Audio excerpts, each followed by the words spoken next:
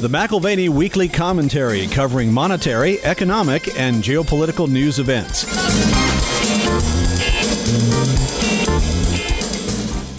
What are the areas of your life that you want greater control over? As control is being ripped from your grasp, and as you are being herded into the cattle chute, the question is, where do you want autonomy? Where do you want freedom? How are you going to express that? And how are you going to ensure that it's maintained, not only in your lifetime, but in the next generation? Now here are Kevin Orrick and David McAlvany.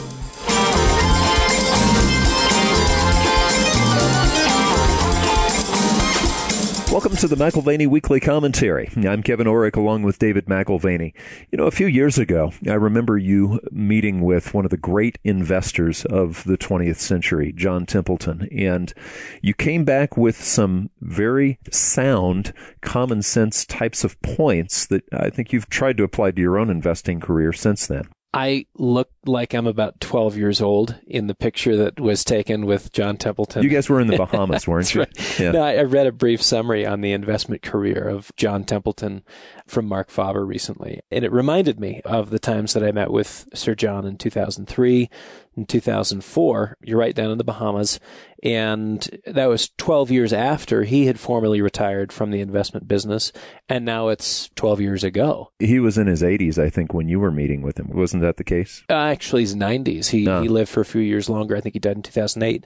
But he approached the world of investment from a deep level of common sense, which might have been a part of his Tennessee upbringing, or may have been enhanced by the time he spent studying with Ben Graham, the father of value investing. Yeah, that goes back to the stock market crash and the depression period of time in the 1930s.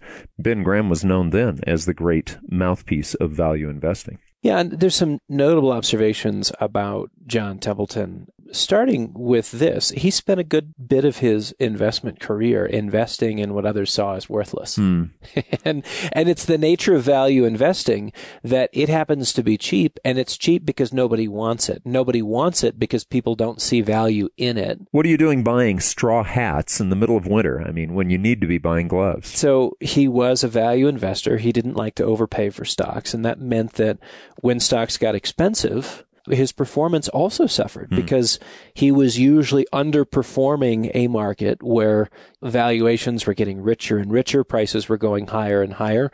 And if he couldn't justify a valuation, he was more than happy to let someone else take the risk and move to treasury bills, move to cash, or begin the search for the next sort of out of favor stock. And the advantage, of course, was that he outperformed when the market went down because he had gotten out of those risky and overpriced assets. Well, if you don't mind me making an observation here, Dave, and I mean, some of this may be painful even to you to say, but it's the best investors long term that a lot of times look like the worst investors short term.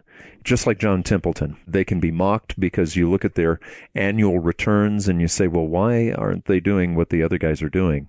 But when you look in the rearview mirror, you start to see, wait a second, these guys were buying cheap and waiting. And he had years where he was down 10, 20, even 25% in a single year. And it did not take away from his 50-plus year career as a successful investor, compounding growth at about 16% per year. Now, was that 16% year in and year out like you're clipping a bond coupon? No, not at all. There was plenty of volatility. And that volatility came in part because he was buying things that were unpopular. Right.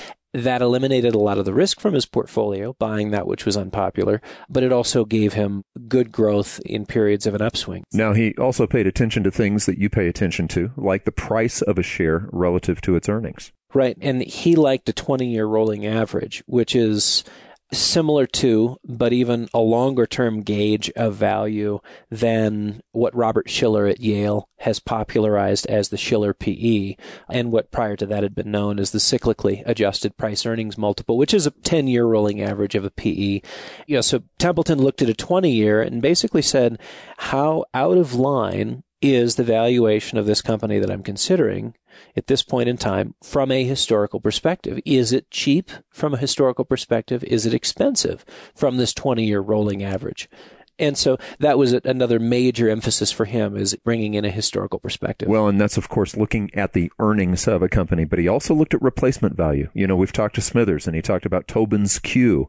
What does it cost to replace the entire company? And a lot of times he was buying things at less than what it could be replaced for. I invited Andrew Smithers back onto the program, and you may recall he retired from his business, retired from writing articles for the Financial Times, and also is retired from doing public interviews. So we won't have him to talk about the CAPE, or the cyclically adjusted price earnings, or the Tobin's Q. Those were two very, very focused and deliberate efforts in Smithers' work to say that these are the best measures, bar none. And it's not surprising that Templeton leaned heavily on these measures too. Tobin's Q, he was very interested in purchasing assets at less than their replacement cost. And of course, that goes back to the Nobel Prize winner, Tobin, who had written about that in the 1950s, which was about the time when Templeton started his major career in investing. Well, and I remember your dad taught me early on when I was in my early 20s and I had just first started with the company. He talked about bonds, because bonds really are the telltale of the entire world's money market, because it's measurement of the cost of the risk in the market. And the way he explained it was, he said, look, guys, if you think the stock market's something to watch, consider this cup. And he had a coffee cup. He said, this is the stock market. He said, now consider a bathtub. The bond market is what you watch. And Templeton, that was one of his calling cards, wasn't it? He watched the bond market to see actually how it would affect equities, stocks. Right, and he was very interested in the yields on stocks relative to the yields on bonds, and looking at how that was an indication of overvaluation or undervaluation market-wide. His typical holding period was about 5 years. And so he was not a buy and sell tomorrow. It took time. And day in and day out, statement by statement, investors could look and say, well, that hasn't done anything for me. Right. And you might hold something for 3 or 4 years without it doing something, where the payoff was having been early and having bought it when it was cheap, before there was a catalyst for growth. And it's interesting that, he would look critically after about 2 years to see if anything needed to be kicked out. But there was the typical 5-year hold on most of his holdings, and he took very concentrated positions. Well, and let's contrast that, though, with the other extreme, which a lot of people have heard from their brokers, and that is buy it and hold it forever. You're bound to make some money. That was a strategy, actually, that when Templeton was doing his investing, became quite popular. Brokerage industry just said, look at the long-term stock market. Just go ahead and hold everything. The first book I was given to read by a professional stockbroker was by Jeremy Siegel, called Stocks for the Long Run. And it argues that you just buy it, stuff it away, and don't think about it until you need it. The problem is your beginning point and the point at which you do need it may not coincide with the market being generous.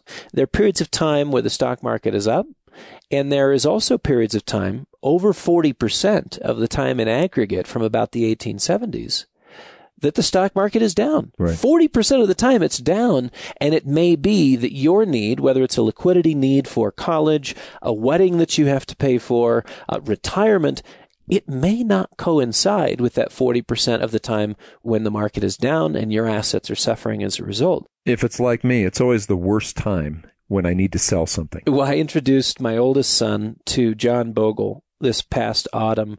He was the founder of the Vanguard group of funds and is the leading advocate for passive investing in an index fund. And we discussed his case for passive investing, the three of us did, and it's in stark contrast to the results that Templeton had over a 50-plus year career. Passive investing is cheap. That much is true. But passive investing assumes that you stay invested through thick and thin, which also means that you weather the 1987 storms. You walk through and stay through 2001. You don't budge, and you let 2008 come and go. And the present decline, or events which may take it even further to the downside, 20, 30% from here, these are events that you simply have to ignore and accept. And that's sort of what I would consider almost a blind level of acceptance. On that point, it appears to me that Bogle and Buddhism are related, that pain is this reality that you can just try to ignore, or if you reach some sort of higher level of consciousness, pain doesn't even matter anymore. And, I'm very sure that in practice, both John Bogle and your average Buddhist monk is still going to take the time to look both ways before crossing the street. So what we've done is we've looked at the two extremes that are not John Templeton. Okay, you've got day traders who are trading hour by hour and trying to make profits that way. And then you've got the extreme on the other side where passive investing, you just don't touch it and you let it grow, supposedly, and shrink and grow and shrink.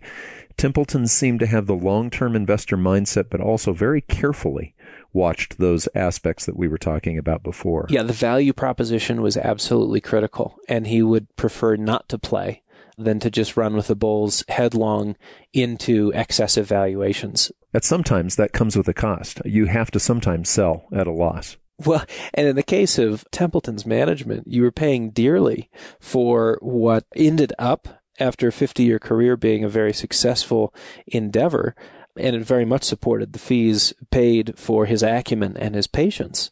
And of course, the value of that only became obvious once there was risk aversion in the marketplace, when that was in play and the average investor was suffering losses.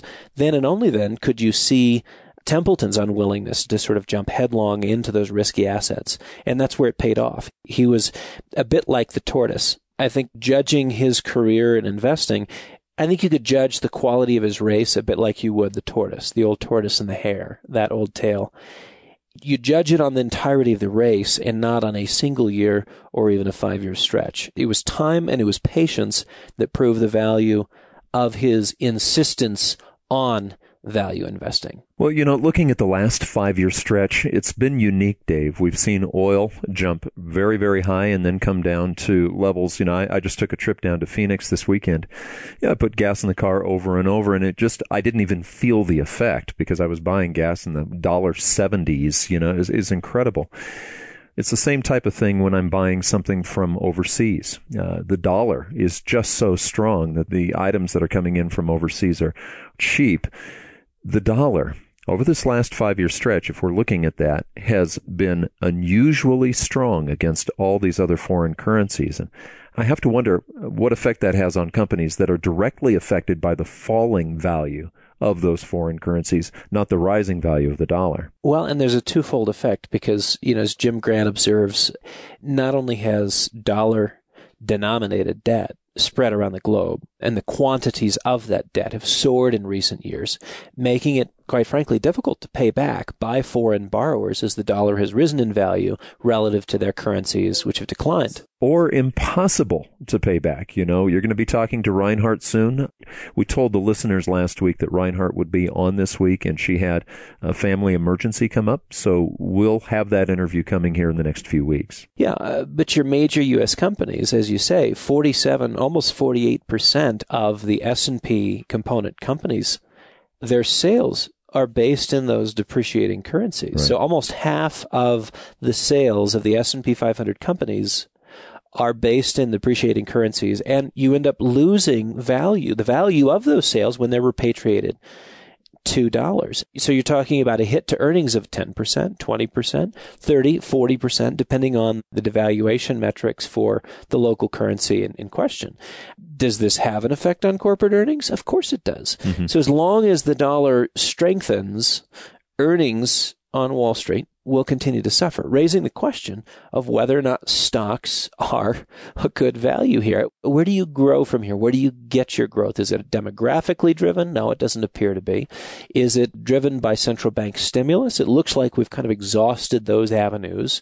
In terms of increased productivity, it looks like we've already exhausted and sort of squeezed every last drop of blood out of that turnip as well. Yeah, I've noticed there's such a hesitance right now in the central banking community to actually say maybe we are in a recession. Maybe we are actually too slow to pull ourselves out, just with normal growth. They seem to be denying that. Mario Draghi made that point last week. It seems to be an issue of ego. It may be that simple, that rather than gauge the risks in the global economy as they continue to rise, rather than looking at indebtedness continuing to grow, slowing growth in the global economy, rather than focusing on these things, looking at them and giving them attention, the central planners, the central bankers are still converging on the issue of how to compel the public to spend and release their savings into the system. And this is reminiscent of Keynes asking the question, how do we get the rentier, that is the person with excess savings who is expecting an income off of those savings, how do we get those savings into the financial system and not off on the sidelines somewhere? And this is, in today's version of that, a monumental fight to destroy mattress money and regain control of monetary policy effectiveness. So you have central bankers that have, in point of fact, failed in their objective to gin up economic activity, and they're still self-grading themselves on a very different basis. So it seems to me you turn a blind eye to the economic facts and keep on trudging on with the strategy of how do you get the consumer back? How do you get the consumer back? How do you get the consumer back? Because, look, we saw the Chinese manufacturing PMI, it was off again, sixth month in a row. U.S. durable goods orders for December, the consensus was that it would be off slightly, and it cratered more than 5.1%. Right. That's not good. On that basis, JP Morgan cut their fourth quarter GDP estimates to 0. And in complement to that, you're seeing shipping volumes globally, which are sending a siren warning that the global financial crisis 2.0 is here. Right. And meanwhile, what are central banks focused on? We cannot be wrong. Kevin, we cannot be wrong. Right. We know what we know, and it's just a question of freeing up velocity, as we talked about last week. It's just a question of compelling the consumer to get off their duff, quit saving, re-leverage, get out and spend like it's 1999. Well, little after 1999, it reminds me of after 2001, September 11. Bush came out and he said, it's your patriotic duty to go spend money. The government even gave everybody some money to go spend. And so this consumptive society has been trained that the only way you can be patriotic and actually part of the system is to continually go into debt and spend. It obviously is not the central banker's fault. It's not the history of capital. Unfortunately, that is simply not the history of capital. But nevertheless, you've got central banks implementing their monetary policies, and their claim is simple. Their claim is it is working. It's just not working through the channels that we expected. You people are just too stupid to know that it's working. Please go spend. We created high-powered money. It went into assets. No, it didn't go into private sector borrowing. No, it didn't end up exactly as we hoped. But zero interest rates, which have frustrated savers in recent years. And we've talked about the nature of having a deposit at the bank, which hardly justifies a cup of Starbucks coffee on a weekly basis. There's just not enough interest income coming in. That's frustrating to savers. And what you find as a response to that is the central bankers wanting to motivate the community, pump up the money supply, pump up the money multiplier, release liquidity through commercial banks into private lending channels. Those private lending channels have closed shut because, in part, consumers don't want to borrow. Right. They're ready to unleverage, and you see that trend. Since 2008, households have deleveraged, corporations have added to leverage, and governments have gone on a debt orgy. It's absolutely unacceptable, the levels of debt that governments have gone to around the world. But again, you've got the banking system, which is also hindered here because they have risk weighting requirements applied to the assets that they have, the loans that they have, which have curtailed their ability to lend. So to regain control of the old channels, a change in consumer behavior is what is being forced. Well, and is this where negative rates come in? We just got the announcement day before yesterday that Japan has now gone negative on their rates. Well, that's punishment for saving money. It is, and negative rates are on the tongue of every progressively minded central banker around the world. And what I failed to discuss last week is not just the elimination of cash in order to foist yet another tax on the economy, diverting literally trillions of dollars from the man and woman in the marketplace towards the Leviathan. But I forgot to mention that the motivational stick to be used is to increase the cost of cash transactions. This goes back to actually the 1950s when this was first explored by a guy named Gesell. They've actually called it the Gesell tax as a way of saying, look, you can use your cash, but it's just going to cost you a lot more money to do so. Wouldn't you rather use something that is much more convenient? Wouldn't you rather use an alternative that doesn't have the same prohibitive costs involved? And this is the nature of the transition we're in the middle of right now. Kevin, I tell you, in the last year, I've seen a radical increase in the number of articles, whether it's academic papers or popular pieces on a CNBC or Bloomberg. This last week, another one from Bloomberg View dealing with the irrelevance of cash. And the opening line of the article was, cash has served its purpose for 4,000 years, but it's so declass. It's dirty. It's dangerous. Who really needs it today? It's analog.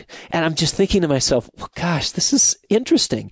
We, for the sake of convenience, would override our concerns not only about outright theft, which is what I consider financial repression to be, negative interest rates and financial repression, the very same thing, but also we would override our concerns having to do with the mapping of every transaction. We are creating a profile, not just for commercial entities to market to, but we're talking about for governments to be able to see and figure out the deep motivations of every person on the planet.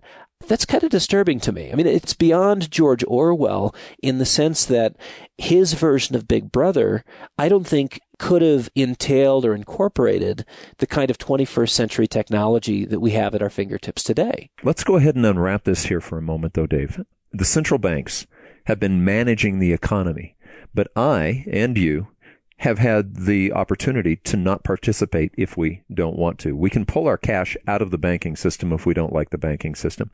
We can pull our cash out of the stock market if we don't like the stock market. We can spend on what we want still. But that is liberty. Okay, that's the liberty that cash gives us. It gives me, it gives you, it gives our listeners the ability to choose where they want to participate. Now, you remember the song Hotel California by the Eagles? Okay, you could check in, but you could never leave. And what it seems is happening here is that there's a general movement towards closing the exits. Okay, instead of us having the ability to exit, let's say we smell a smell like propane, and it's like, this doesn't smell right, I'd like to leave, and we find out, wait a second, they've locked the doors. That's what a cashless society will do. That's what negative interest rates will do. That's what a gasoil tax will do. What we're doing is we're basically eliminating the liberty that we've been given to spend our money where we'd like to spend it. Now, the vast majority of people who consider sort of autonomous action from a financial perspective reference cash because they don't realize that gold played that role for hundreds and, in fact, thousands of years. Only since 1913 and the popularization of fiat currency here in the United States have we let gold become analog and fiat currency become digital. Now we're taking currency itself, greenbacks, and trying to redefine that as analog and moving on to something new and different and supposedly better. And this is very interesting because this idea of a currency reset is very present in what it means to go from a physical fiat to a digital fiat currency. And the things that you can do with the digital fiat currency are very intriguing. As you just suggested, you don't need to maintain confidence in central bankers or in a currency when everyone is captive within the system. If the exits have been sealed, yeah. Confidence isn't required if you're captive. Well, and you brought up a good point, too. I hadn't thought of this with this gasoil tax.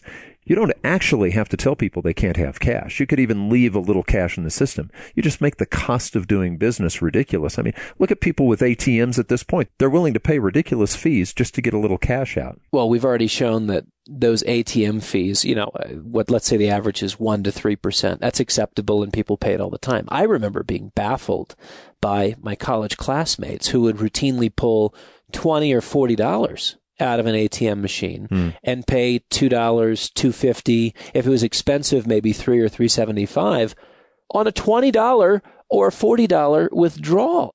And their justification was, well, it's just a couple of bucks, but it's equal to 5 or 10% And quite frankly, I'm afraid that a college degree didn't sharpen them any to this particular issue.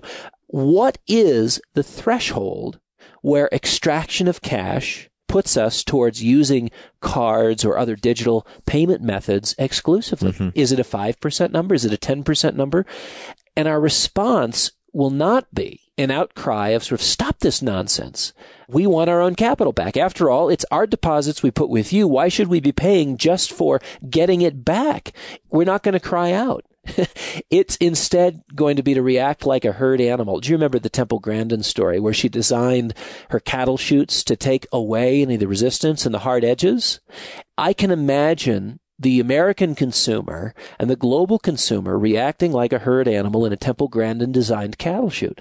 Take the path of least resistance, go where there's no friction, no stress.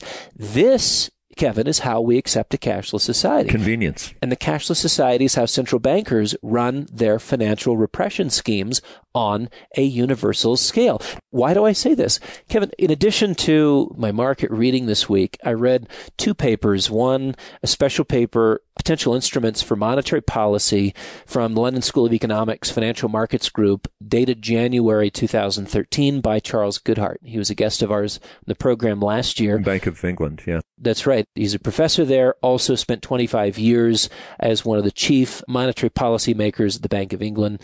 And another paper that I read was from the Riksbank. How far can repo rates be cut?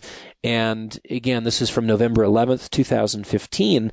In both of these papers, it is a given that we need negative rates. It is a given that we need negative rates. And there is the very clear observation that the single hurdle to an effective negative rate policy is cash, because people can opt out of negative rates and you can't extract that tax. They even talk about it candidly as a tax. Right. They're going to increase taxes outside of the regular legislative process. So what is this exactly? Negative interest rates are a form of financial repression. Repression of this sort is theft. Negative interest rates are thus a sophisticated form of theft. They are a tax on the flow of all money through the financial system. And it's preempted by the central monetary authorities, and it's unapproved by any legislative body. And that's one of the reasons why it gets under my skin. The reason why I can't quit talking about it is because we are talking about a wealth tax in real time, the same kind of thing that happened to Cyprus, only it's happening to us now. Our deposits will not be exchanged for equity in the banking system. Mm-hmm. Our deposits will simply be reduced according to the whim and fancy of whatever central banker happens to be making the decisions at that particular period. This is all in play right now. Well, and you know what's eerie? Whatever a person believes about prophecy, it's interesting that 2,000 years ago in the book of Revelation, John wrote down about a system, talked about a system where no man could buy or sell without a particular mark on the forehead or on the right hand. Well, there has really never been a period of time where the central bankers or the central authorities have been able to control both the spending habits and the cashless society where something like that could happen. So isn't it amazing at this point right now, Dave, that these academic papers coming out of reputable central bankers are basically saying that this is what they're going to do? Kevin, the war on gold and now the war on cash are a war on freedom. It's liberty. They're taking your liberty. That is exactly what is in play. The only means that central bankers have of forcing a behavioral shift amongst consumers and thereby take advantage of the general public, of fleecing them in the process, is by altering incentives and manipulating the context in which a transaction occurs. Technology and a drive towards e-commerce, these are the means that make facilitating this agenda a fait accompli in our lifetime. Not only in our lifetime, in the next couple of years. We have it in your Nordic countries. We have it in Europe and coming to a theater near you. So the Bank of Japan lowered their rates to a negative 10 basis points. The Swiss National Bank is already negative 75. The Swedish is already negative 35. I forget what Norway is at. I forget what Denmark is at. But you're lowering the reward for savings. That's one tactic. Well, and that's what we saw over the last few years. We saw low interest rates. Then we saw zero interest rates. Now we're seeing negative interest rates. Now people will opt out unless you close the exit. That's right. So the gradual process of lowering the reward, then penalizing a saver, that's the second tactic, as you say. And it does elicit that opt-out decision by anyone who's paying attention to their bank statement. And rather than lower rates to a level where the public protests, you lower rates as far as you possibly can. And then this is the critical point. And then you raise the cost of cash transactions so egregiously that the negative rates imposed on deposits is small potatoes by comparison. And I'm not making this up. This policy prescription comes directly from the Swedish Riksbank, the oldest central bank in the world. This is from their economic commentaries dated November 11th, 2015. Bankers around the world are watching them as they were the first to implement negative rates. 35 basis points, I mentioned. Swiss at negative 75. Bank of Japan now negative 10. 25% of all government debt globally now trades at negative nominal rates. There's a lot more that trades at negative real rates when you factor in inflation. But negative nominal rates, where you are paying a fee in order to save. Why continue on the issue of financial repression? Why fixate on the issue of negative rates in a cashless society? Because we are getting closer to a global currency reset. You know, it's all based on convenience, Dave. As you watch people checking out now, they can hold their phones just over a sensor, and the phone at that point does the transaction. They're buying their Starbucks coffee. They go on their merry way, and then let's say they're going to the airport to get on the plane. They move their phone over a sensor. It's got their ticket on it. Incredibly convenient. All you need is a phone. And so if repression is occurring, they may not even feel it. And I live in this in-between space where the cashless society is controversial to me, and yet I'm that guy getting on the plane and using my phone and the convenient phone apps that allow me to track my schedule, track what my next appointment is. Why not use it for cash as well? It's absolutely brilliant. And yes, it organizes my life in a compelling way. And I'm realizing that the vast majority of people really don't care about being in a cashless society. Whatever lingering concerns I have, they're not felt or held by the vast majority of people. It just boils down to convenience. Convenience is the critical argument for it. But just as fiat money is more convenient than gold, remember, we've already been here to a degree. Yeah, and how's that worked out for you, like Bill King would say? Right. Fiat money is more convenient than gold, and it's precipitated the loss of 97% of the purchasing power, basically taking wealth from private citizens and moving it to the banking industry. Does this make sense? Yeah, so was it worth losing 97% of your buying power just to use cash instead of gold? It was quite a gift. And unfortunately, you were on the giving, not receiving end. And so that was popularized by the Federal Reserve during World War I. So now digital fiat, in my estimation, removes the last encumbrances on money supply manipulation, on monetary policy experimentation, and in a world of virtual money. Look, you remember the old days where in Weimar, Germany, you pictured the person wheeling in a wheelbarrow full of cash to buy a loaf of bread? Right. Well, in the world of virtual money, your wheelbarrow can carry any quantity into the trillions.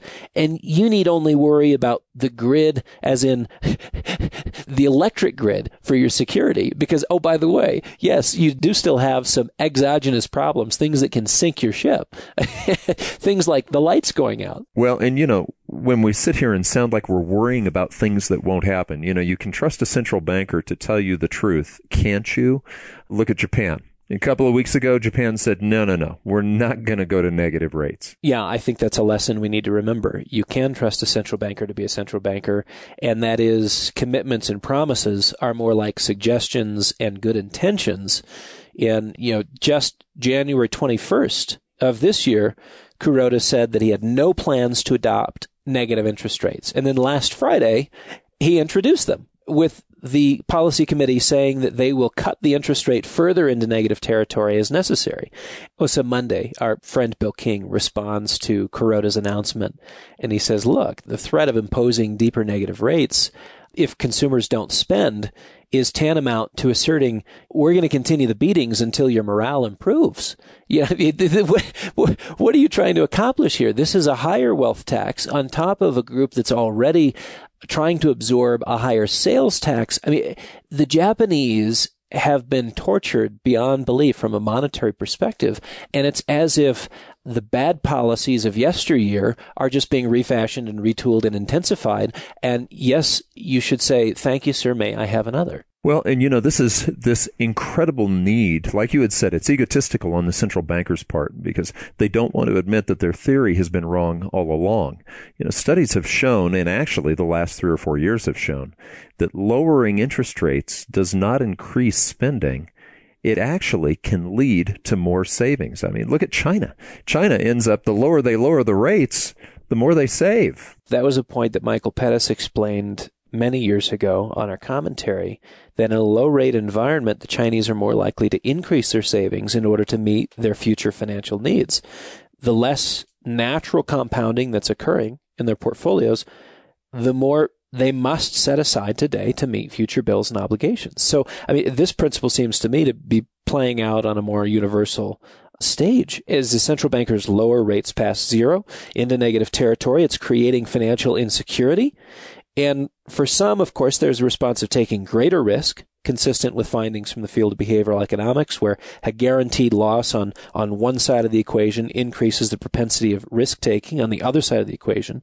But the Chinese response is also now in play, and it's this: I'm not going to meet my goals, so I need to save more. Right. So perversely, the zero interest rate and now the negative interest rate strategies are causing more money to seek the mattress rather than less. And the problem, it seems, with both economists and central bankers is that their elegant mathematical equations are not consistent with human behavior and human nature. Now, in a response to their theories not working, they want to try and become Skinnerites, disciples of B.F. Skinner in his famous school of psychology, where they're hoping that behavior modification is the next set of tricks that they can effect. Well, and again, the only way you can create behavior modification is to have some control of every variable. And that's really the bottom line of what you're saying right now is the freedom that a person has had in the past to spend when and where they would like to spend is being taken away. Well, other things that are certainly on my mind as we head into the new month, we've gotten the U.S. durable goods orders for December. I mentioned that as a disappointment coming out of the Census Bureau, 5.1%. We already looked at retail sales, and those were a disappointment in terms of their growth rate. And now this last week, we also had Amazon, which was supposed to have captured market share from brick and mortar retailers. And that was the big explanation for why there were falling retail profits. Mm-hmm. But they announced on Friday that they earned $1 versus the expected $1.55, and their shares dropped in about 2 seconds by 14%. And it's because they missed their earnings expectations at such a catastrophic level. So this is the question that remains for me. Where is the Amazon brick and mortar replacement theory? Or are we just looking at slower retail activity and the same thing that central bankers are trying to stimulate in the first place, which is a return to consumer leveraging, spending every dime that you make and certainly more than you make made available to you by the credit markets? Well, and a lot of theories right now are having to be challenged because, we were looking at the high yield market over the last year and a half, and we discussed, could some of that have to do with energy? This dramatic downturn in oil, would that have been what affected the junk bond market? But it doesn't turn out that that's necessarily so. That's right. Junk bonds, aka high yield, were the other way around. You're right. Energy took the rap for that. The major disruption in junk bonds had everything to do with a disruption in the energy space, oil and gas. As you sort through the numbers, actually distressed debt today, according to wolfstreet.com, is in that oil and gas space responsible for only about 30% of the debt that is now distressed. And the total coming under pressure, the other 70% comes from a broad cross-section of industries, whether it's telecommunications, whether it's media and entertainment. So this isn't just an isolated area. We're talking a general upturn in the yield and a downturn in the principal value of a large, broad category of debt. What it suggests is that what we had 6 months ago as a brewing industrial recession, and we've had confirmation of that now on a global basis and certainly here in the United States, that industrial recession is in fact creeping into other sectors that are very important and include the service sectors in our own economy. Well, and the owners and the key decision makers for the various companies must see this, because the insider selling right now has been very, very high. They have to report. If you, Dave, were a CEO of a public corporation and you were selling shares to, say, McAlvany, you would have to report that. And that's actually, insider selling, I believe, right now is very high. These guys are seeing the handwriting on the wall. And it's across a wide cross-section. If you're talking about the retail insiders who have been selling their stock versus buying, it's at Target, it's at Costco, it's at CVS, it's at Home Depot, of course it's at Amazon, where there's always high selling. But also the big surprise in the last month or so has been bank insiders.